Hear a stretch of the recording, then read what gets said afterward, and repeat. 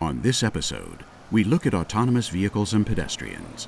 Then we visit Smart Growth America to learn about their new report, Rebuilding Downtown. Stay tuned. We're in Washington, D.C., talking with Barry Weller, who's come down from Ottawa, Canada. What's your connection to transportation issues? I taught transportation course at the University of Ottawa for many, many years. And now that I'm retired from the university as a professor emeritus, I am still doing a considerable amount of consulting work. And I've appeared on several occasions as an expert witness in civil actions involving pedestrians and motor vehicles and drivers and motor vehicles.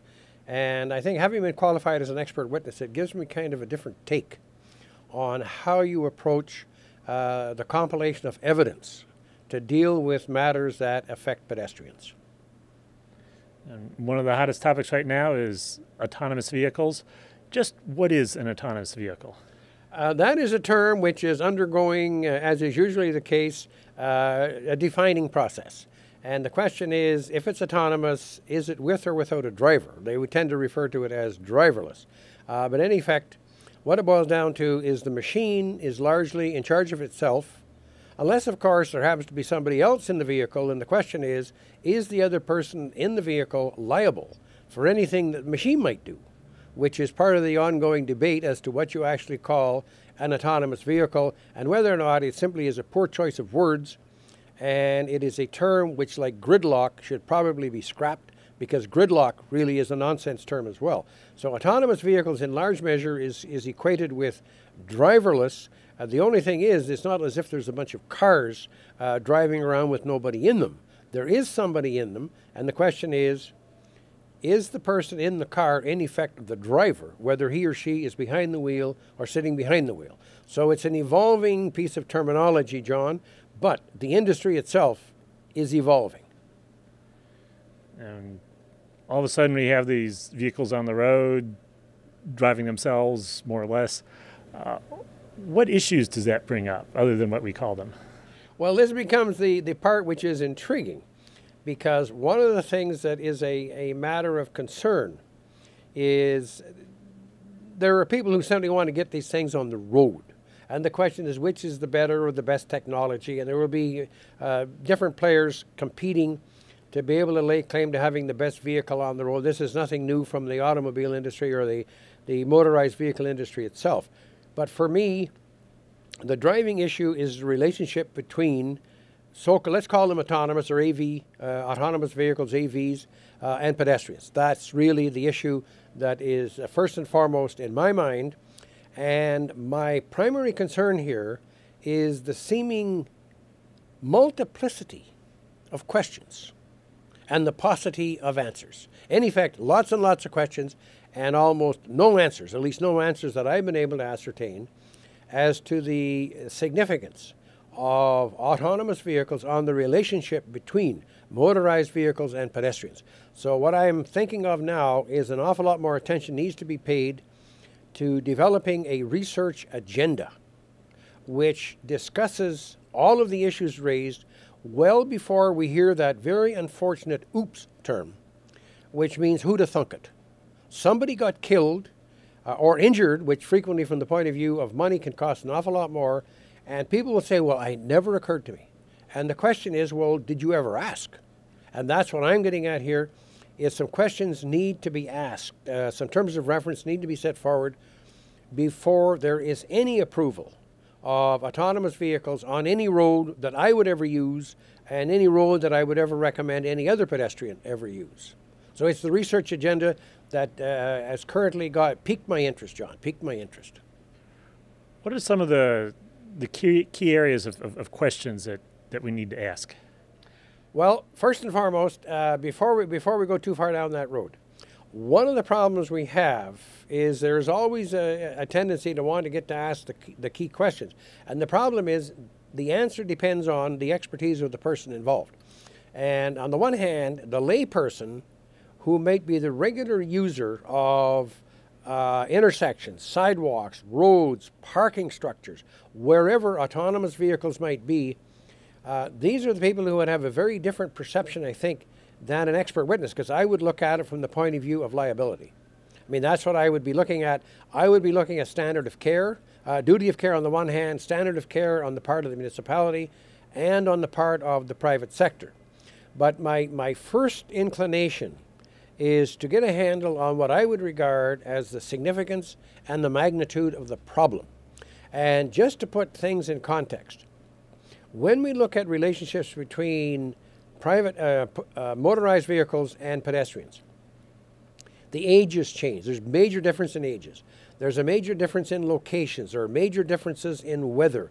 There's a major difference in pedestrian crossing habits, driver habits. So there's dozens, if not hundreds and hundreds of questions that need to be asked and answered before the autonomous vehicles are ever on the road. You know as well as I do that we already have problems in the relationship between pedestrians and motorized vehicles. Well, the question arises, will that relationship change? And if so, how? Well, that question has to be answered before you introduce another variable into the transportation relationship. You better understand what it is you already have and how the introducing of this new capability is going to change things. And in this case, what's the impact on pedestrians, positive or negative? Both of them have to be dealt with. You can't just assume it's going to be negative. There could be some positive features if, for example, it took some terrible drivers off the road. I mean, that would be a positive aspect. But this all has to be looked at. And I thought the players in this piece are not minor. Google, major multi-billion-dollar enterprise. The car manufacturers, also multi-billion-dollar enterprises. And throughout the world, you have, on a daily basis, billions of pedestrians. So the opportunity for interactions is massive.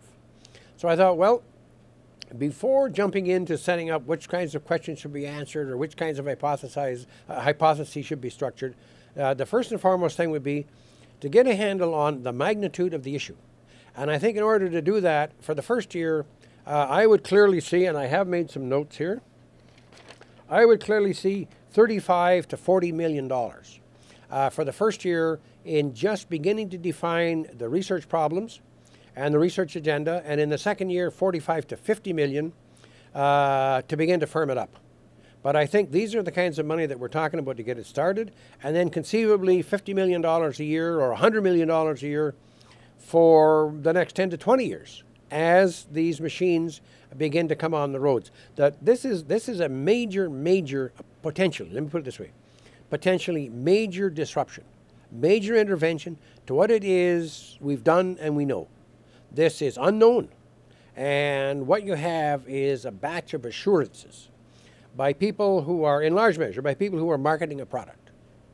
Well, sorry, but that's not good enough. I've seen people killed, and I've been an expert witness at trials whereby the amount of money is between $15 million and $25 million for one person who may have been rendered a quadriplegic at age 4 or 5 as a consequence of getting hit by an automobile. So the amount of money, some people may say, look, that amount of money is too small. And I'm open to being persuaded otherwise, but that would just be in the U.S. I think that the U.S. As a major player should be looking into this very seriously, and I think numbers like 35 to 40 million, 45 to 50 million, that gets people's attention, that maybe this is something that needs to be looked at in a very serious way. And that's just the start, John. Now, who should be overseeing this research? Who's going to take charge of making sure that we're finding out what we need to know? Well, we need some pedestrian advocacy groups. I think this is a major role for them to play. Whether there was a pedestrian advocacy group, and by the way, there could be another group for cyclists. It's just that they're both vulnerable. They're groups of vulnerable road users. The problem is I haven't looked at the cyclist part as well, because in many ways it's a different order of problem. It's a similar problem, but it's a different order. But I think that the pedestrian advocacy group should have a major role in defining who oversees this, who is responsible for it. I mean, I don't think it's something you would send to your National Science Foundation. I don't know. I'm just saying I don't know whether it would be appropriate to them. A government agency like, for example, the National Safety Highway Transportation Administration, that could be it. The only trouble is I personally don't know their relationship with the automotive industry, because you don't want somebody that is not independent of the vested interests. And let's be clear. The automotive industry is a vested interest. So if they want to get these things on the road, I personally would not be prepared to say, okay, why don't you tell us what it is we need to know and why we need to know it and how we should find out. So I think probably the advocacy group should play a major role, and I'm just suggesting that one of the agencies that came to mind is the Safety Transportation Administration. That's a possibility. In the U.S., I think that's a possibility. But certainly the dialogue has to begin. And by the way, I have not seen this dialogue. I mean, I went through a lot of literature, and I found an awful lot of, what I would call mealy-mouth or wandering around in the bush comments. But nobody that I saw directly approached the problem, and I don't know anybody who's given it the kind of visibility that Perils for Pedestrians would. I mean, this is a show which, an interview which can be readily accessible to an awful lot of people. But I think it's a dialogue that really needs to start, and it needs to start very soon. You have to have this done before they're on the road. To my knowledge, it has not been done. And what they're doing is they're still doinking around with the technology. Well, it's amazing. It's sort of like, if you build it, they will come. Well, all of a sudden, if you build it, they will drive it. Well, whoa. First off, you better do the necessary research to justify that all of the P's and Q's have been identified and have been dotted. And the kicker here is, it's not good enough for the firms to say, look, we'll bear the liability. You killed somebody. Well, you can't bring somebody back to life, and all they're talking about is money. Money doesn't buy a life. Money doesn't recapture somebody's health if they've been hammered by a car. And there's a lot of complicated questions to be raised and requiring complicated answers because of the number of nuances we already have on the road, and now you're adding a relatively unknown variable to the mix. We already have complicated mixes depending on the weather, when you can't see road markings, if the lights go down, somebody decides to step out, a kid runs out from a school rather than an adult, seniors don't move as quickly as somebody else, maybe they're still in the middle of the road when the light changes. So there's all kinds of things that have to be looked at, and every single one of those kinds of research questions has to be asked and answered, because the point is, what may be applicable in one municipality could be applicable in 500 others. So it's a very large issue, John, very large. Do you see the issues being substantially different, in North America, Canada, and the U.S. versus someplace like New Delhi? Well, you see, this becomes very intriguing, because in some parts of the world, and with all due respect, they have no regard for signals of any kind. I mean, people used to joke about Montreal is that the traffic lights are just decorations. And so this becomes, an interesting little bit of dialogue about different kinds of municipalities. But I think that the sense would be that in developed countries, there is a reasonable facsimile of logic as to what it is that's supposed to happen. And we think we have a reasonable grasp on behaviors.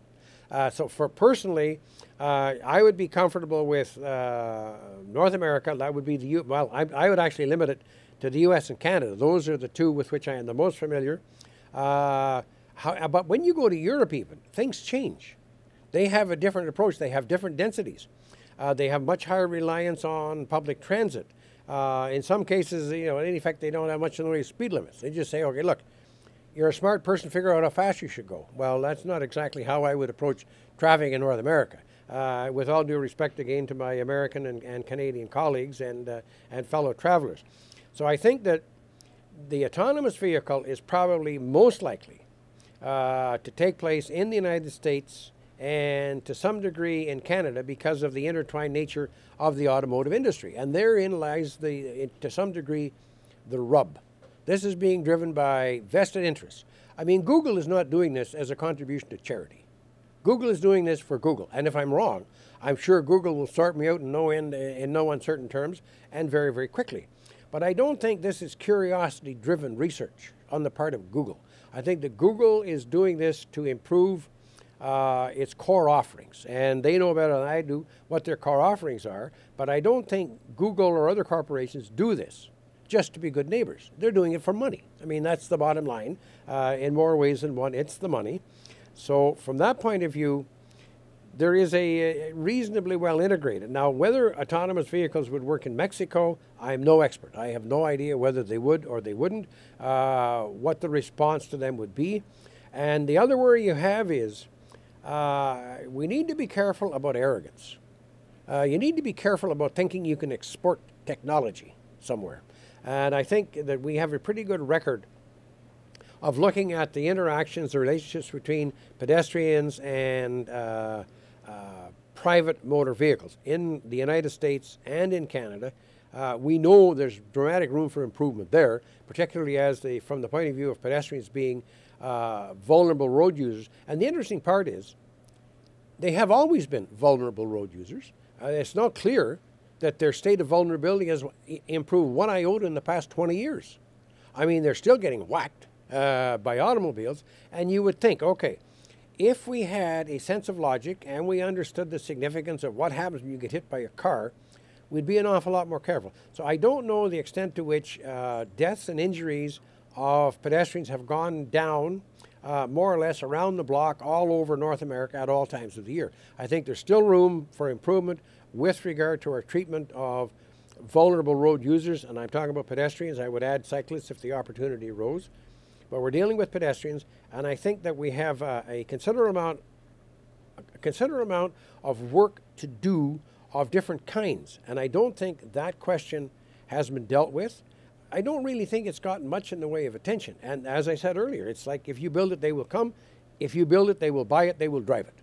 And the argument will be, well, they're already here. Why didn't you ask these questions a long time ago? Well, we're asking the questions now. And my hope is that advocacy groups, pedestrian advocacy groups, will pick up on this interview and they will ask the questions. They're the ones who, perhaps given this heads up, will be the ones who begin to really stir the pot. And I think clearly they have to go the political route.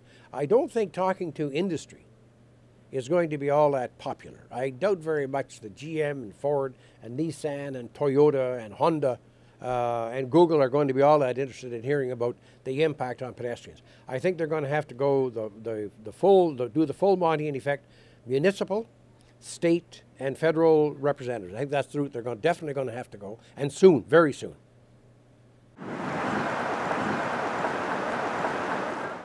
We're in Washington, D.C., talking with Chris Zimmerman, who's Vice President for Economic Development for Smart Growth America. What is Smart Growth America? Smart Growth America is a national organization that works to promote better neighborhoods and more compact development and better transportation choices for people and better housing opportunities all around the country. Who do you work with in the course of pursuing your mission? We work with a lot of local governments. We work sometimes with regional governments like MPOs. We work with state governments. Some work at the federal level, but mostly it's on the ground in localities all around the country. You just came out with a new report. What was it? Well, one of our most recent publications is Rebuilding Downtown, which is a guide for revitalizing downtowns, basically. By downtowns, we mean both the sense of legacy downtowns, the old-fashioned Main Street that a lot of places have that had been in decline in the 20th century and now have a chance to have a new life. But we also mean places that were never downtowns really, but became suburban economic centers that were successful for a long time, may have had shopping malls and other kinds of drive-oriented shopping centers that have a chance to have some new life as walkable places and will emerge as walkable places. And basically it's intended to help people, mostly local officials, who are trying to find a way to take advantage of the tremendous wave we're seeing of change that is creating opportunity for walkable places. That's where the economic development of this country seems to be moving more and more to places that are walkable, whether they are central business districts in major cities, or older towns that surround them, or new emerging suburban areas that are becoming walkable places. Walkability seems to be the key to successful economic development in the 21st century. So almost any sort of environment in the United States, there'd be some place that could be a walkable center? Is that sort of the conclusion you come to? Yeah, I think that the principles that are involved here work almost anywhere at almost any scale. So we're seeing whether we're talking about great big cities, the New York, Chicago, San Francisco's, or small towns. There's a great demand for walkable small towns now. Many people want to live in a smaller place, but they very much want to be in a place where they're close to things, where they have easy proximity to services they need, where they don't have to spend a lot of time commuting by car. And they want walkable environments. They want places that have a sense of place, that feel like a place you want to be. And small towns can achieve that, medium-sized places.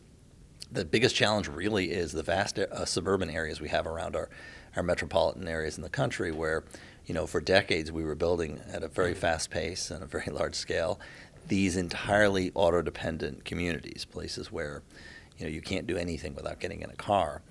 And those are more challenging to transform, and many of them are struggling now as they're so overbuilt that in many places they're not so economically competitive. Whether we're talking about tracts of housing that were built before the crash that can't be sold now, and these sort of zombie subdivisions you hear about, or if we're talking about office parks, which in the latter part of the 20th century, the suburban office park was the prestige address for business. Now it's not, and a lot of them are liable not to be viable going forward. More and more we're seeing a reversal of the 20th century pattern, and businesses looking for downtown areas to locate. Or if not literally downtown in the sense of the central business district, moving to places that are on transit and that are in walkable environments. We released a study in June called Core Values that was a study of this trend, this change in business location decision. In recent years, we mapped close to 500 instances in the years 2010, basically to 2015, basically the last 5 years, all since the crash, and found businesses of all sizes, including many Fortune 500 companies, relocating from suburban office park type environments, including some very prestigious places, to downtowns of one kind or another. And one of the things we found was that when we analyzed the data, we applied Walk Score, if you're familiar with that, which is a measure of walkability of a location on the website walkscore.com. And when we put the addresses in for the previous location and the new location, we found that there was a 36% rise in walkability. So it was pretty clear that that's what was going on here. That there was transit score was similarly jumped a comparable amount. So when you interview the folks, as we did, we interviewed many of the companies and said, why'd you choose to move where you did? What came through was they wanted these more walkable, transit accessible locations because more than ever, business depends now in the knowledge economy. That is sort of what drives business in the 21st century. More than ever, they're dependent upon attracting creative talent. And the creative talent wants to live in these places. So they're finding it necessary to move to such places to be able to be competitive in attracting the workforce they want. And that's what we heard over and over again when we talked to the business leaders who had to make these location decisions. Businesses interested in moving to compact, walkable places, what are the implications for local and state governments when you change development patterns like that? Well, the one level, it's a question of how you pursue economic development. In the 20th century, economic development as a government activity was a lot about trying to attract, the big manufacturer, the big corporate headquarters, maybe the big shopping center, usually by providing things like tax incentives, where you're basically paying them to come, or subsidizing infrastructure that was viewed as critical to their location decision. And that kind of infrastructure was typically a new highway or a new interchange or a new ramp off the highway, because these were all going to auto-oriented locations. And that was what you did to get, to build your tax base. That's not going to be so effective anymore. And the kind of infrastructure you need is very different. If what they want is a revitalized downtown, then you've got to figure out how you do that, which is why we, issued the guide, Rebuilding Downtown. If you want to have a place that is attractive to companies thinking about where they want to locate, then you've got to have a place that is attractive to the type of people they want to hire. So in terms of infrastructure, you're looking at things like transit. You're looking at all the things that go to creating a walkable place, which means obviously sidewalks, but the whole sidewalk environment, is it a place where people actually want to walk, where they kind of want to be, where they want to hang out? And, that leads you to look at things like, what are our public spaces like? What is if we have plazas, are they attractive places that actually do literally attract people? If not, why? What are we doing wrong? When you look at the sort of interface between the private space and the public space, which is basically the street wall, where the building, the private building meets the public street. Do we have blank walls, or do we have active retail, doors and windows, and people coming and going? The kind of thing that gives a place a sense of place and makes people feel like that's a safe place to be. I want to be there. So you have to look at a lot of these kind of things that have to do with creating the built environment that supports a walkable life. And you have to look, at a higher level, if you're a larger place, you have to look at public transportation. And if you're giving people alternatives to the automobile, are you bicycle friendly? Because again, that's part of it, especially with the generation that is the now dominant part of the workforce. The millennial generation, younger people in their 20s and 30s, who much more than earlier generations are interested in walking and biking, like to be outside at least some of the time, are not as interested in spending time in their automobiles as, say, my generation was. And if we look back in time and sort of, skip the baby boomer years and go back, a century, cities, even in the early days of the automobile, cities were built as walkable places. Are we sort of going back to the future?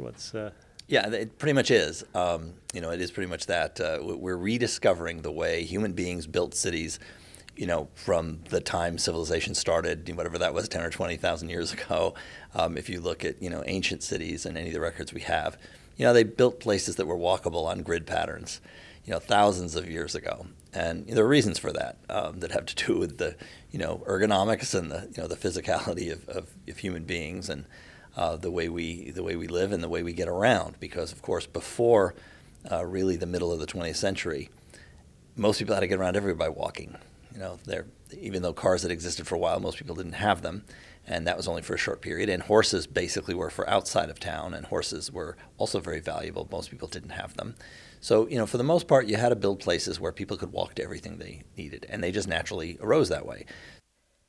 Visit us on the internet at www.pedestrians.org.